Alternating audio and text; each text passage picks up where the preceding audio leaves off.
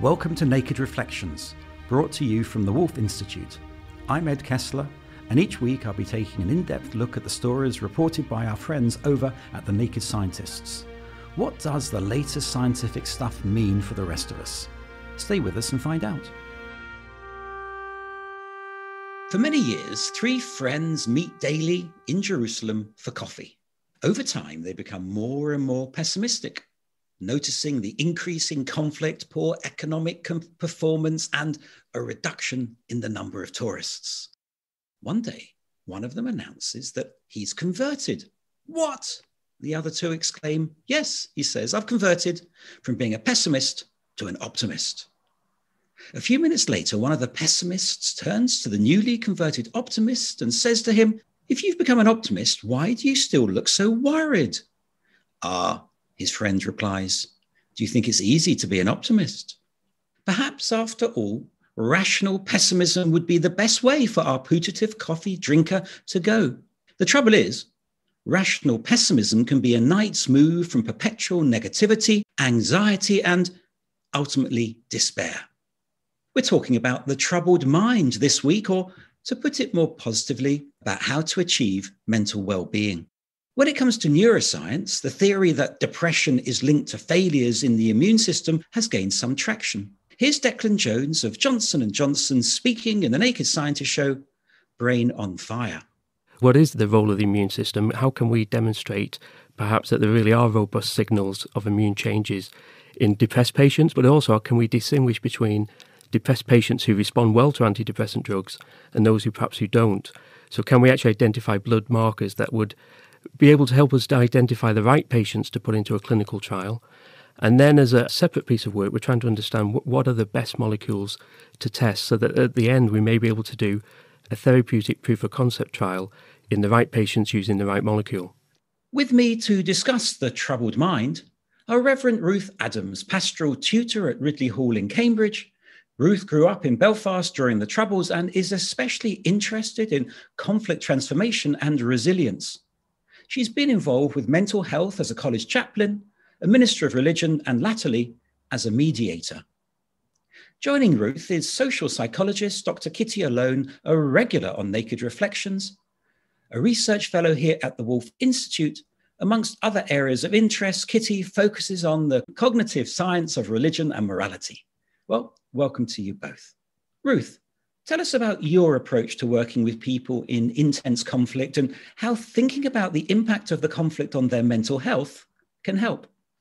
I noticed when I started working as a mediator was that you had to do quite a lot of work with people first before you could actually get to the basis about the conflict. Because actually in the middle of intense conflict, something happens to people's brains. Now, I'm not a neuroscientist, but it was really obvious that people weren't operating as they would fully like to. So their well-being, mental well-being was definitely down.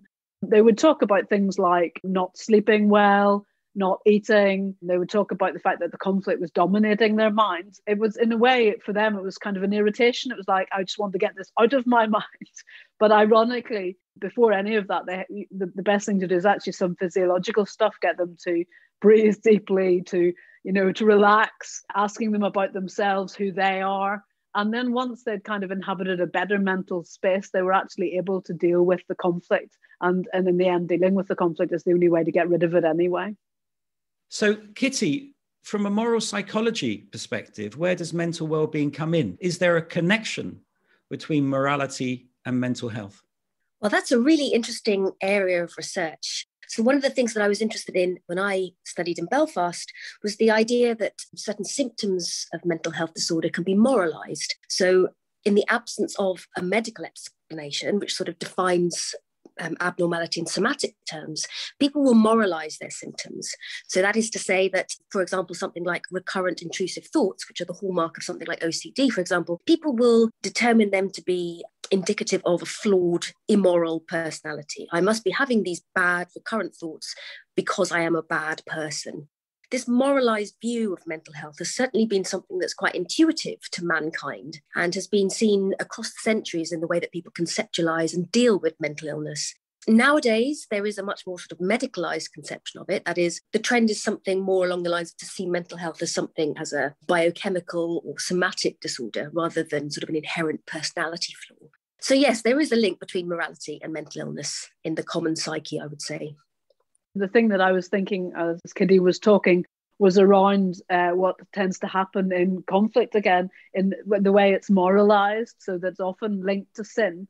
And when people are feeling bad and are often having difficult mental health because of the conflict, they'll often decide it's because what's going on is sinful. They may not decide that they are the ones who are sinful. They may think it's actually the other, but they will certainly link the mental illness with some kind of moral lack that's going on. Something is wrong and I'm feeling it in this particular way. Therefore, it must be that this person is wrong or this situation is wrong. And if only this situation would change, then everything would be fine. If you're dealing with somebody who feels there's something existential or essential about the sinful condition of the other or themselves, presumably you tackle it as much from a theological or pastoral perspective as you do any other? I think actually I probably go pastoral first. So a lot of good listening, helping people to speak about what's actually going on for them to feel understood. And that in itself often will de-escalate somebody's thinking, and they will be able to be a bit more rational. And then they will be able to talk a bit about their own mental health, actually. And so usually it works like this. There's some listening, there's some feeling understood, there's some people sit back in their chair a bit more, there's less anxiety and less kind of really agitation. And then they will actually say, actually, I've not been feeling great. And actually then it's about what's that been and how are you looking after yourself? And that massively is, the pastoral first, always, very much so. Kitty, the way Ruth's describing it is almost like an illness, if you like. And I wonder from a social psychological perspective whether it's contagious to other people who are there. In other words, is there impact in the social circles of those who are either suffering from mental illness, or I suppose, on the other hand, will positive mental health be contagious? Well, now that is absolutely fascinating. And this is something that we see quite often in the literature, not only the scientific literature, but also the artistic literature as well, this idea that madness could somehow be contagious. The first thing that I think of is a very rare psychiatric syndrome called folie à deux, which literally means madness at two. It's most commonly used in reference to sort of various sort of true crime cases. So, for example, the Papin sisters in Paris in the 1900s had this shared delusion, and that's the essence of this syndrome. For those of you who are interested in a more sort of recent occurrence of this, there's a fantastic documentary, I think it was on the BBC, called Madness in the Fast Lane, about a pair of Swedish twins who have this very rare psychiatric syndrome, folie à deux. So they have this shared madness. And what happens is there tends to be one dominant person in the dyad, the one that the delusion starts in. And this, through whatever process it is, sort of transmits or manages to spread to another person so that they end up sharing this delusion. That's certainly within the context of a dyad of two people. The question of whether madness can operate at a collective level is something that's occupied thinkers, writers, authors, artists for centuries. The classic example, I guess, and somebody like Freud sort of pointed to this quite early on, was, well, is faith delusional? In his Moses and Monotheism, he stated that belief in a single God is indeed delusional. William James, father of modern psychology, was quite clear on the fact that there is a distinction between spiritual and psychotic experiences, that they are broadly distinguishable. But for people like the hardcore militant atheists like Richard Dawkins, for example, he's very sort of convinced that religion is a delusion shared by a community. But of course, if your definition of a delusion is something that is outside what is socially and culturally bounded, then actually it makes me think, well, in that case, atheism would be the delusion rather than religion. But I don't think Dawkins talks about that very much. So help us here, Ruth. Kitty's offered some examples from research. In your actual hands-on experience, what are the issues in terms of the individual pressures and the communal pressures when it comes to conflict and mental health? Kitty was talking, I was reflecting about how you can see anxiety travelling in a group. And I was just thinking of particular experiences I've had in trying to facilitate a group of people who are very disturbed, I would say, not because they're individual mental illness, but because of something that's been happening to them as a community. You can watch a wave of anxiety, whether that's anger or fear, travel across the group. You can physically see it happening in people's faces and their body language. What's quite interesting is how you then deal with that. So if you're facilitating that, what do you then do in order to change that dynamic? So the thing that doesn't work is to be very strong in authority and to tell everyone to be quiet and to behave themselves. But usually you can find within the group that there are several individuals who are kind of fed up about what's happening and also able to stand at a bit of distance from what's happening, even while they're in the midst of it. And if you can engage them in the situation, they're going to have much of a stronger pull with their peers anyway. Quite often I've found myself using that as a tool in a situation like that where I've said, is this working for everybody? And some people have said, no, it's not working for us. We need to stop. And it's that kind of really interesting thing of those people, even when they're in a group, who can still see themselves as an individual with agency. And somehow they're not being as affected by the anxiety. And there's a lot of work we do in conflict resilience to think with leaders about how do we build that resilience up in individuals and how do we create more people like that in every organization. When you're facing a conflict situation, Ruth, and there are so many going on right now as we speak in different parts of the world, and when there's been this collapse of hope, perhaps, and we've fallen into the negative stereotypes of the other, where do you start? I'm thinking of the example you gave about the sort of wave of anguish or anxiety crossing numerous people. How else would you handle that situation? There's an element of where you can't stop a wave. If you break it, it just breaks against you. So I have noticed that when you try and stop it too much, you just get all of that anxiety then thrown at you. While not being awful isn't particularly pleasant as an experience and not necessarily useful to the group, because you become a new enemy. And it's certainly the experience of mediators that you can easily become the enemy when you, and that then means you're not really doing your job because you're not sort of an honest broker and giving freedom to everybody, and safety. So I suppose creating safety is actually the thing. So a bit of letting things run, but only in as far as they're actually going to help people to come to a pause, come to a breath, a bit like things are really intense and then there's a pause. And then you can say, asking people questions like, what would help you be safe at the minute? What makes you feel safe? Those sorts of questions are really useful. Getting people to do things like draw a timeline of how they experience their enemy's life to be is really helpful. So very quick immersion into trying to help. So essentially what you're trying to do is help, and I think this is linked to mental well-being, trying to get people to pull out of their own centrality of their own experience and the intensity of the emotionality and somehow take a bit more of a balcony view, so they can suddenly understand there's a lot of other people involved. And that, again, I think just re-engages those parts of the brain that haven't been being used in the conflict, which are all about, fighting or freezing or, that kind of response. And you're starting to get them to tell stories about the other, to imagine the other, to draw a picture, it's whatever it takes, but it's always about that principle of helping people to draw back and reclaim responsibility for their own lives, actually.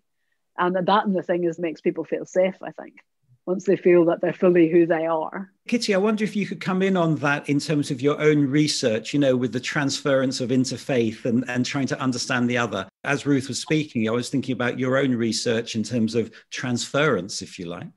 The concept of empathy and being able to see the other as like a psychologically complex being rather than just, an essentialized bad character is extremely important for effective interfaith work. And of all the people that I've spoken to in the research for the Measures of Success project, they all said that the cultivation of empathy was one of the most crucial things for interfaith. And if anything, it is sort of the foundation upon which everything else follows, that you have to be able to envisage the other as capable of happiness, sadness. And as Ruth was saying, sort of exercises that force you to think about those things are extremely useful and effective in facilitating dialogue.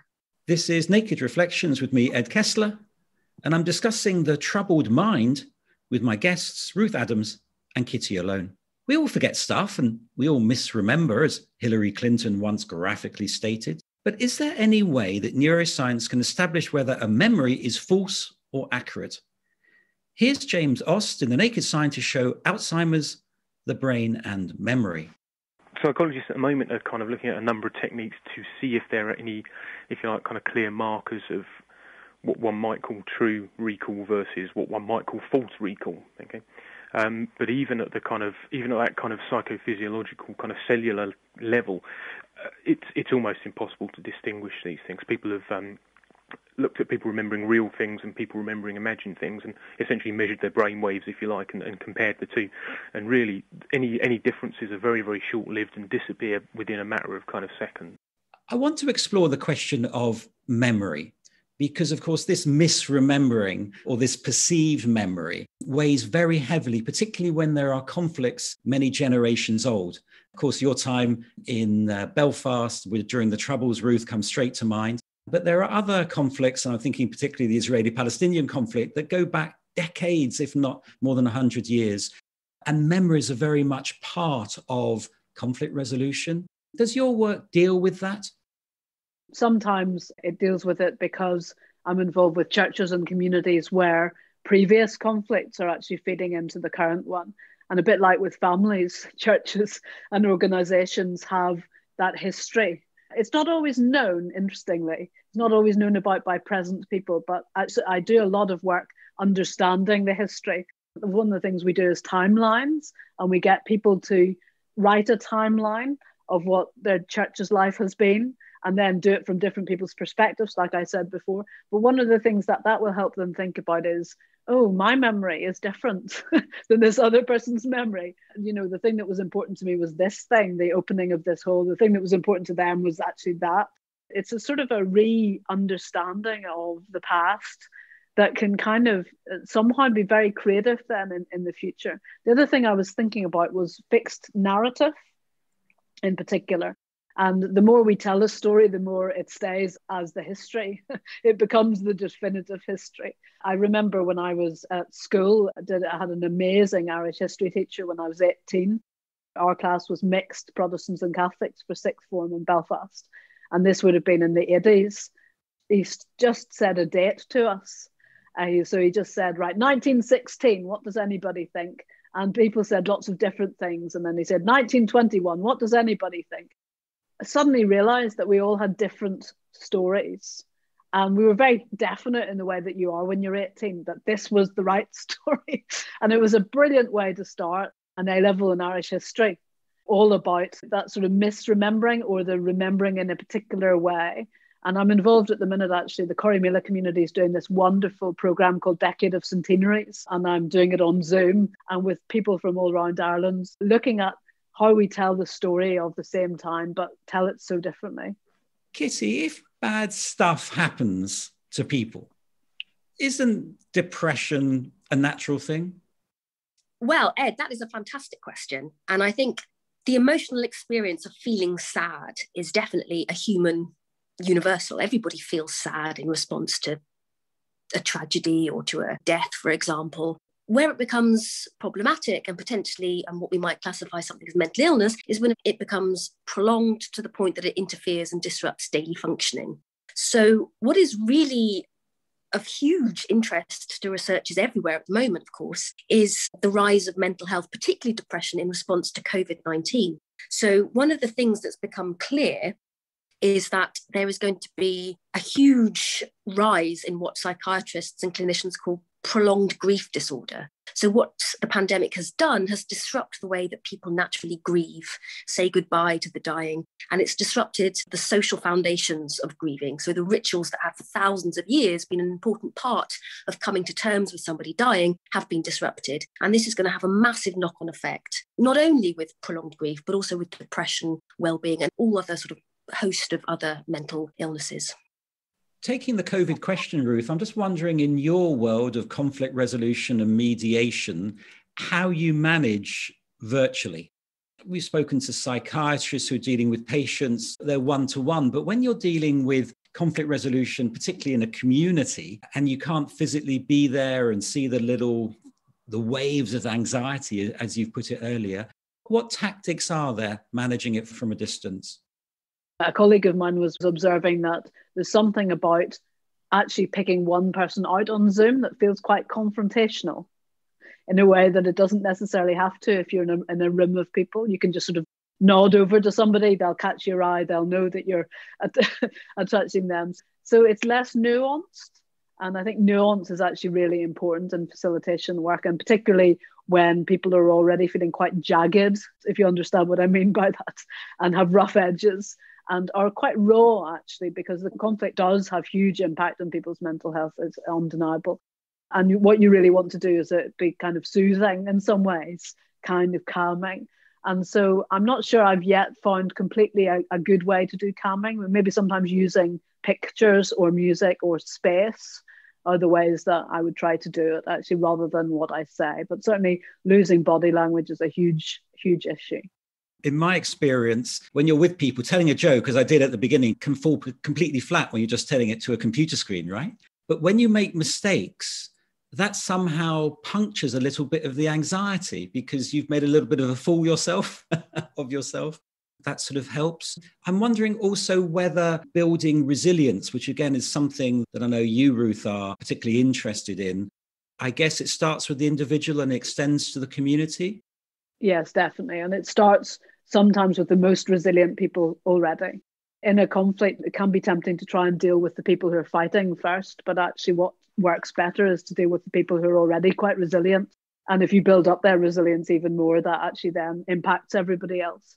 So yeah, good work with individuals is crucial, I think, and allowing them to start to be able to challenge some norms of their community with the way their culture is working. Because often conflict is endemic because of particular rules of the culture of the community. And so actually the more resilient people are, the more they're able to challenge and say, should we be behaving like this? Why are we doing this? And actually, it's always better if people inside a community do the challenging. It's much more likely that then there's transformation. And Kitty, what about the question of self-deception? Because one of the challenges I find engaging in, whether it's interfaith dialogue or conflict resolution, is the sense that the other is deceiving him or herself about something. But of course, if that's their perception, then that's the reality we have to deal with. I'm just wondering if there are any tactics or suggestions you have as a social psychologist, or shed any light on this question of self-deception.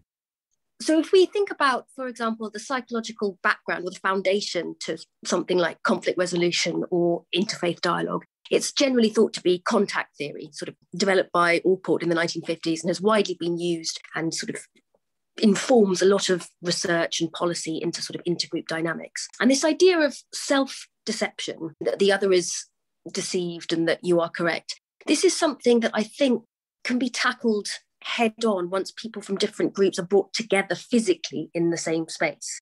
There's something very profound about meeting the other in sort of a facilitated or controlled environment. Suddenly that, when it works, that notion of they are deceived and I'm right, it sort of melts away because you see the other person as an individual rather than an exemplar of their group, for example. So again, this is interesting because it raises the question, well, how do we get that experience through virtual contact? So in an age where the world is in the grips of a pandemic, how do you get that experience of breaking down the other of another individual through virtual contact when you can't physically see somebody? There's not the possibility of actual physical touch. It's something that we're having to work very hard at and very, very quickly because it's happened quicker than the research can catch up with it. And again, it comes back to this idea of empathy, that when you see somebody physically, when you meet them on the same level as yourself from a different group, who are perhaps the narrative within your own community is that they are a member of the enemy, for example. When you meet them as a fellow human being in a very controlled environment, you can't help but see that person as another human being. And it's interesting what you said about humour, because that often is a great leveller. I know that some of the work that the Wolf does has been interested in this idea of the levelling power of humour, particularly in interfaith dialogue. When it works, it's incredibly powerful. That just made me think a little bit about playfulness, actually, Kitty. You know, that I use playfulness all the time in conflict work, and it's definitely harder to do that virtually. But you can still do it, I think. But there's always a risk with playfulness that you're going to come across as making fun of the other.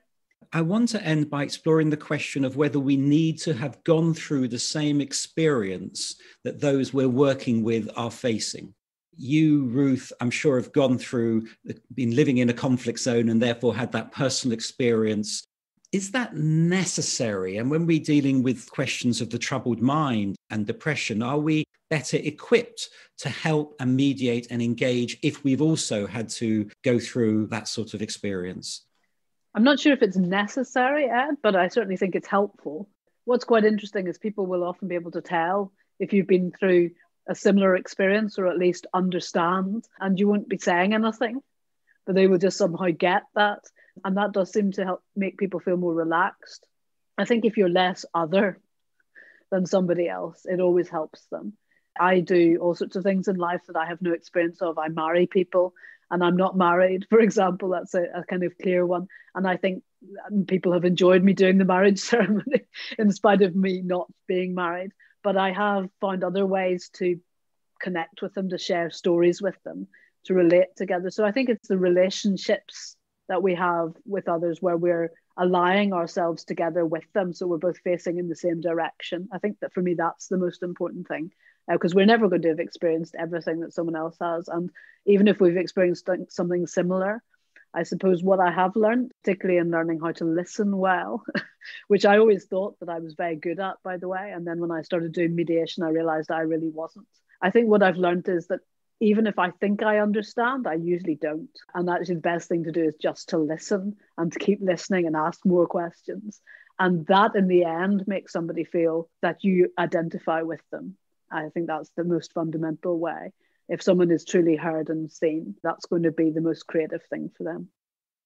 This really ties in with one of my particular research interests at the Wolf, this idea of legacy in post-conflict societies and who determines what the narrative is, because ultimately who determines what the narrative is will determine what the legacy is.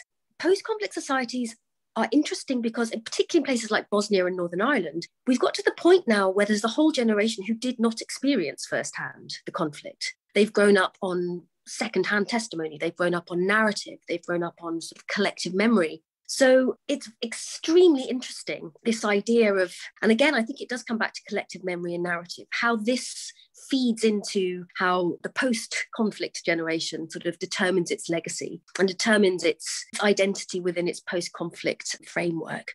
Is it more powerful to listen to the testimony of somebody who actually experienced conflict, or is it more powerful to listen to the collective narrative that is said over and over again within your community? And there's something extremely seductive about narrative that human beings are particularly susceptible to. Once we get to the point, for example, with Holocaust survivors, once that generation dies out, what you're left with is the narrative rather than the first-hand experience. Let's hold on to those thoughts. Thank you for listening, and thanks to my guests, Ruth Adams and Kitty Alone. We'd love to hear from you at Naked Reflections. You can contact us at the Wolf Institute by email or on Facebook or Twitter. Let us know what you think of the show. You can catch up with all the subjects we've covered by delving into our back catalogue of more than 70 editions. And given the recent violence in the region, it's worth checking out our new podcast, The A to Z of the Holy Land, From Arab to Zion. You can also find the Naked Reflections podcast at nakedscientist.com/reflections or wherever you get your podcasts. I'll be back next week with some more guests.